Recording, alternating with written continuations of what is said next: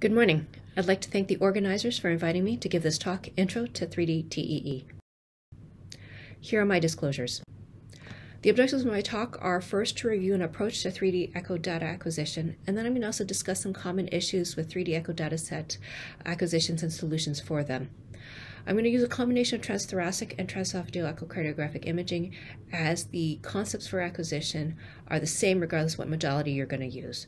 The other thing is that the vendors will have different nomenclature. As long as you understand the terminology and what that means, you'll be able to optimize the images on your machine no matter what vendor you're using. Where there's a significant difference in nomenclature, I'll try and point it out on my slides. I'd like to also direct the audience's attention to the guidelines that were published in 2012. There are new guidelines coming. They'll actually probably be broken down into two parts, one on valvular acquisition and analysis and the other on cardiac chambers. So this is sort of the outline of what my approach to a 3D data acquisition is. I'm going to discuss each of these steps in detail, but overall the first step is to optimize your image and then to make decisions on acquisition modes. First, what size of pyramid that you want, and then second of all, depending on the size you've chosen, whether or not you need to go to beyond single beat to multi-beat acquisition, and then whether or not you want to add color Doppler. Now, your choices for acquisition mode are going to be driven by your need for spatial versus temporal resolution and whether or not you have the ability to deal with gating artifacts. Then I'm going to discuss rendering options, whether or not you want to crop your data set and whether or not you want to adjust your thresholds. And then finally, I'm going to talk about how to display your image and whether or not you need to do any further analysis using software packages. So the first step in acquiring a 3D data set is to optimize your 2D image quality. If you look at the image on the left, you can see I've used multiplanar mode, so you can see the cross planes of this mitral valve as well as the 3D data set. And you see on the multiplane views that in the left atrium, there's actually some artifact that is causing some noise in the left atrium when you look at your 3D data set. Now, if you look on the image on the right, we've actually found a different angle where we have a much cleaner left atrium, and you can see that on that picture, the mitral valve is actually visualized much nicer, and you don't have any problems with the noise anymore. So once again, if you have poor 2D images, you'll get poor 3D images. So you really have to spend the time to optimize your 2D image before you acquire your 3D. The second thing you need to do is you need to use multiplanar mode when you're acquiring your 3D. So here you can see that in this view, we're trying a left ventricle. The top left panel is the view on your 2D image that you've used before you got into your 3D, that you're going to use for your 3D acquisition. The top right and the bottom left images are cross planes of that 4-chamber view that you were using. What you want to do is in all of these three views, your original 4-chamber view, your cross plane and 2, and your short axis, is make sure the structure that you're interested in is in the pyramid throughout the cardiac cycle in systole and diastole. And then you also want to make sure that the definition of the structure is very clean during the cardiac cycle. And that way, once you've acquired your data set, you'll know that you have a good image. And also, depending on how you want to cut through your image, your 3D data set, you'll be able to see everything that you're interested in. One of the things you can do to improve your image quality is try to image the structure perpendicular to your beam. So this is why on transesophageal echocardiography, your mitral valve looks really nice because it's perpendicular to your ultrasound beam. And this is also why your aortic valve on the mid-esophageal view tends to not be as nice, and you deal with leaflet dropout, especially if the leaflet is thin and in a healthy person. Now, once you've optimized your image, then the next step is to decide what pyramid size that you want. What you want is you want a pyramid size that covers your object of interest, and then you want it to be a little bit bigger than that to give you some landmarks around it so you can orient yourself. Now, in the early days of 3D, there were only certain pyramid sizes that you could use. They were relatively fixed, and then you could only do either single beat acquisition or multi-beat acquisition with them. In this day and age, you can use almost any pyramid size with single or multi-beat, and you can also do color Doppler acquisitions with either single or multi-beat. Now, when you look at the machine, they're actually going to have different presets for the pyramid size. Now, these presets are more like starting points on current machines, because you can increase or decrease the size of your preset depending on what your object of interest size is. And so usually you want to use the zoom or the smallest size when you're looking at small fast-moving structures such as valves or masses. But remember, you've got to make sure that it's big enough to include some of the adjacent structures so you can orient yourself. I tend to use narrow sector or live if I'm in a procedure and I quickly have to get a larger area, and including the catheters as well as the valve that I'm looking at, guiding the procedure for. And then I use wide sector mainly if I'm acquiring a left ventricle or the whole heart and I need a big data set there. This is a slide telling you sort of the relationship between the different vendors and the terminology on their knobs in terms of the size of the pyramid that you're going to start with. Now, why does pyramid size matter? Well, it matters for two reasons. First, if you're actually doing volumetric measurements, you want to make sure that you capture both the largest and the smallest volumes in the data set to create an accurate ejection fraction. So most vendors gate using ECG, and they use the QRS complex. So that means end diastole is usually captured on the 3D dataset. However, if you have a low volume rate, then you may miss end systole. If you miss end systole, you're going to overestimate the end systolic volumes and then underestimate the ejection fraction. The other thing is, if you have a small fast-moving structure, if you have a low volume rate dataset, you may not actually see it in your 3D dataset. And so that's why you want to get a higher volume rate to make sure you don't miss these fast-moving structures, whether it be a vegetation or a mass. Now here I have two examples of a left ventricle, and one is both acquired using 4-beat acquisition. The one on the left you can see is a smaller pyramid than the one on the right. So the one on the left only shows you very well the left ventricle and left atrium. The one on the right includes the entire heart, so you can see the left ventricle, right ventricle, as well as the left and right atria. And you see that on the left one, the smaller pyramid, you get a higher volume rate of 30 Hertz versus the right, you only get 20 Hertz. When you look at the walls of the left ventricle as it comes in, you can see the one on the left with the higher volume rate. The walls come in much more smoothly than the one on the left. And that's because the one on the left is not sampling enough so that you can see now if you're only at 20 or even 15 Hertz, how you could miss end systole and so get a wrong ejection fraction. Now, I've alluded to this before, but there's a trade-off in terms of your relationship between your volume rate, pyramid size, and image resolution. So if you have a certain structure, if you look at the panel on the left, and it's covered by a certain pyramid size, you get a sort of certain volume rate as well as an image resolution. If you increase that pyramid size to cover something larger, and you want to maintain your volume rate, then you'll sacrifice image resolution if you look at the panel in the middle.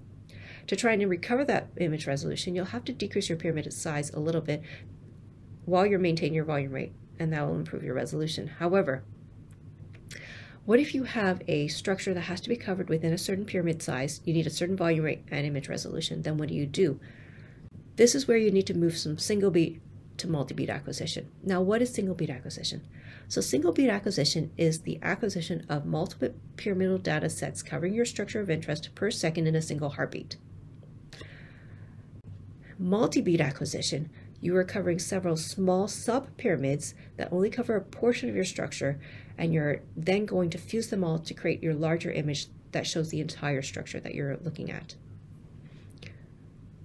With high volume rate mode, what you're doing is it's an interpolation algorithm. So the probe, all the elements in the probe are not active and scanning at the same time, which is how you can get a faster volume rate. However, the blocks that are not being scanned, the machine comes up with an interpolation or a guess on what should be in that, make the image look complete.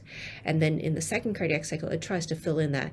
And so that's why, because it's guessing on some images and it's filling in with real pictures on others, that's why the images are not as nice as a multi-beat acquisition.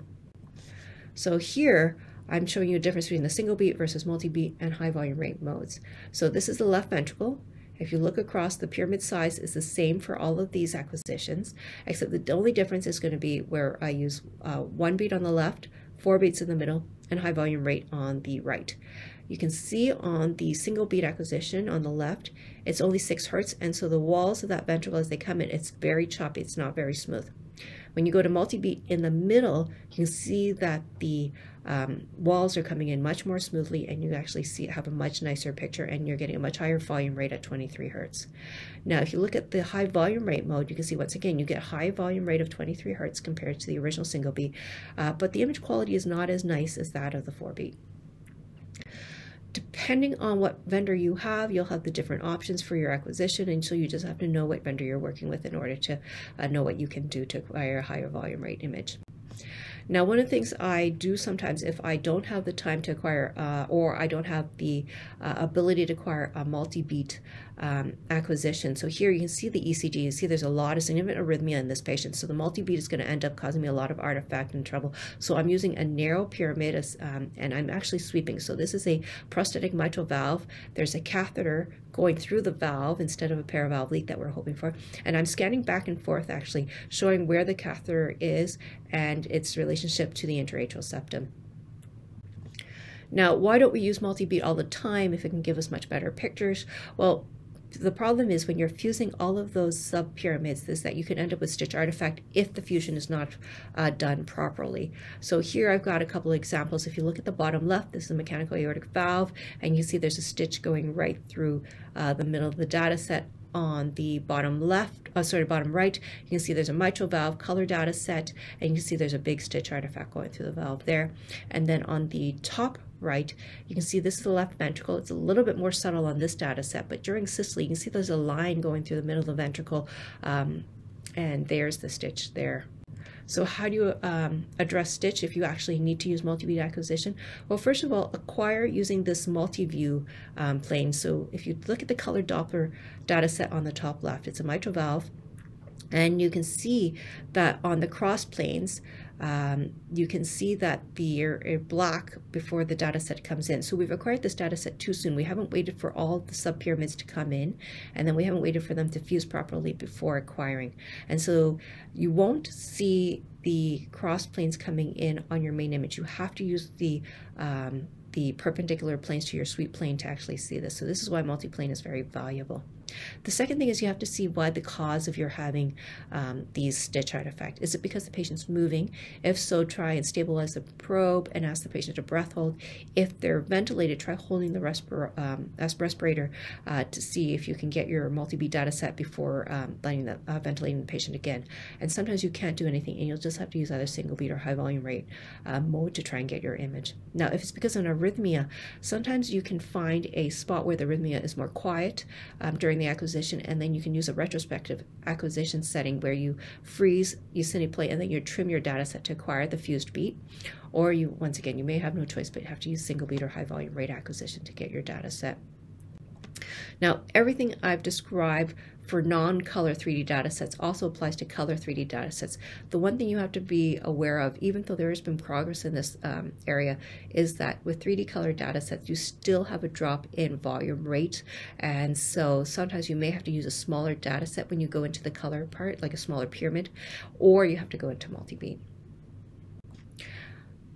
So once you've decided about the mode of acquisition that you're going to use, you have to decide whether or not you want to crop your data set.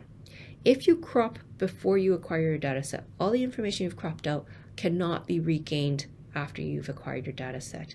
If you crop after, all that information is still there. However, the problem is then you've acquired a larger data set than you really needed, and you so may end up with a smaller temporal or spatial resolution that you, temporal resolution than you wanted. Okay, so you'll have to make a decision about that before you crop. Now, there are a couple of different methods to crop your data set. If your object of interest is aligned perfectly within your data set, then tools such as auto crop, which automatically cut your 3D data set in half into the middle of your pyramid, wherever it may be, are useful, and box crop, which crops along the X, Y, and Z axis through your data set, are good to use. But if your data set's acquired a little bit off axis, or the structure you're interested in is actually not aligned perfectly perpendicular or parallel to your X, Y, and Z planes of your 3D volume, then you may need to use something like a plane crop or a view crop, which gives you that flexibility of tilting over a little bit and cutting in these off-axis planes. So sometimes the mitral valve may be aligned properly, but the tricuspid valve is a little bit crooked, and so this is where that comes handy if you want to look at tricuspid valve anatomy.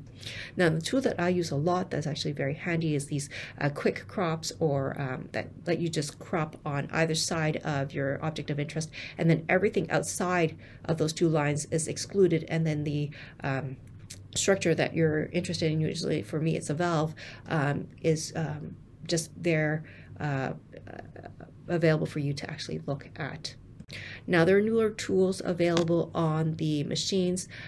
This let you quickly click on the 3D data set, and then your cross planes are seen. Most of the vendors also have these options for automated view cropping. You take a very large data set where you cover everything that's in the heart, and then you have to do some sort of initialization so that way they know where the structures are located, and then you can just hit like a 4-chamber view and it'll crop automatically to the 4-chamber view on the mitral valve, and it'll crop to the mitral valve. So once you've cropped your data set and you can see the structure that you're interested in, then you have to render your data set. Now, what does rendering mean? So if you think about it, you're taking a 3D structure and then you're creating a 3D data set, but most of the ways we display our 3D data set is actually on a 2D video screen. And so what the rendering does is actually make this 2D image look more 3D-like. And the main three things that you're going to adjust are usually going to be your gain, your smoothing, and your brightness. Now, there are other modes that are available on these rendering settings that can make things look more like tissue light, or like there's a light behind the data set to improve your visualization. And all they really are is just trying to make that data set look more 3D-like. Now, gain is the main one that you're going to be adjusting a lot of the time. One of the things you have to realize that if you overgain, you end up with a lot of noise or snow on your image. If you undergain, though, you're going to have dropout of your tissue, and then you won't know if that's truly, is there perforation, is there a gap there, is there a cleft, or is that just because you've dropped your gain too much. So you have to be careful when you're optimizing your image that you don't do too much or too little of your gain. Now, there are two ways of adjusting your gain. First is overall gain. So this changes your gain everywhere in your data set evenly. Okay. Then there's the regional gain. Regional gain is usually only adjustable before you acquire your data set. So you have to adjust it when you're setting up your image. I usually, for regional gain, I'm playing with my TGCs, and I'm decreasing the gain in the left atrium when I'm looking at the mitral valve and increasing it at the level of where the leaflet tissues are. The other thing I adjust a lot is smoothing. So smoothing is it lets you see the fine details of the structures you're interested in. You don't want to decrease it too much. So if you look at the image on the left, we've decreased a little bit, and you can see the sort of the structure of the amplatzer device if you look at the top left. However, the problem is if you increase it too much, then you end up with too much, you decrease it too much, you end up with too much granularity, and it's too much noise on that picture. If you increase it too much, you smooth out all the details, and so you can miss a lot of the finer structures that may be there that you want to see if you look at the image on the right.